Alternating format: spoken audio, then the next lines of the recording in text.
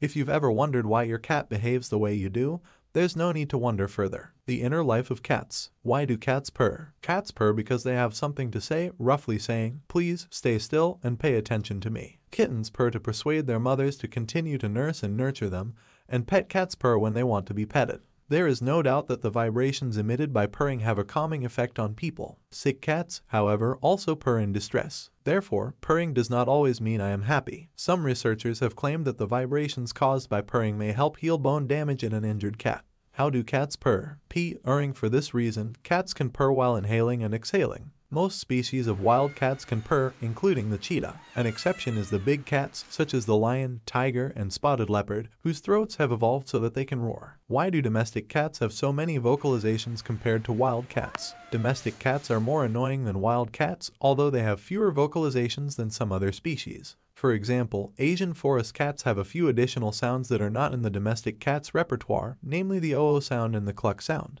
The distinctive sound of domestic cats, the meow, is hardly audible in colonies of wild cats, except occasionally when mother cats communicate with their young. Wild cats keep an eye on each other's coming and going, so they don't need to vocalize their presence. But cats who live with humans learn that meowing is a good way to get our attention. Our pets often find us staring at a book or screen, and they meow as a way to get our attention. Some domestic cats develop a special language of meowing that only those who have them can understand. Each beep indicates something different that the cat needs. Some breeds are also known for being talkative, especially Siamese cats. Do cats think of their owners as parents, or as brothers, or as friends? When cats rub their bodies on our legs to greet us, they are showing us that they are considerate friendly, but at the same time, slightly superior to them. When a cat lives in a family of cats, the kittens rub against their mothers, females for males, and smaller kittens for larger cats. The opposite rarely happens, which indicates a slight imbalance of power in each of these relationships. How can you indicating a slight power imbalance to make a cat loves you? Cats have a natural affection for those who feed, care for, and play with them, although they don't always show this clearly. But winning cats' trust can be even more difficult because some cats are nervous. One trick to gaining this confidence is to always allow the cat to get close to you instead of forcing yourself on it when it wants to. When the cat approaches, treat it with a few treats and let it go as soon as it wants it. Each time, you will find that they come to you after a shorter time and stay a little longer. Why do cats sometimes bite or suddenly scratch the person who is petting them? You may have missed the warning signs. They tire of it very quickly.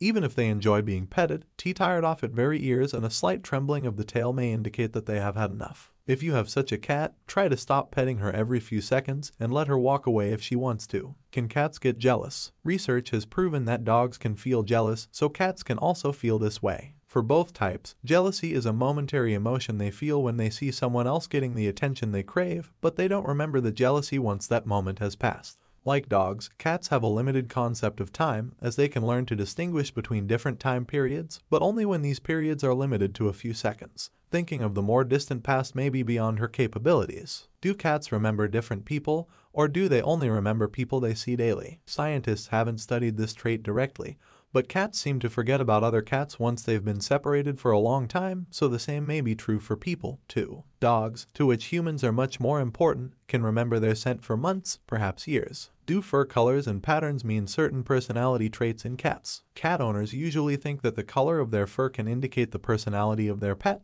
but there is no evidence that this is generally true. On an individual level, a highly successful male can produce many cats that look and act like him due to their common genes, which may explain how people associate fur color with an animal's personality. Among the well-bred cats, the main types of breeds have distinct personalities. So-called Eastern breeds tend to be very active, while Western cats are more calm. Crosses of domestic cats and wild cats exhibit stronger personality traits of the breed. For example, Bengal cats, a cross between the domestic cat and the Asian leopard, tend to be very adventurous and bold, sleeping about half the time of the average domestic cat. If you like the video, please like this video and subscribe to the channel.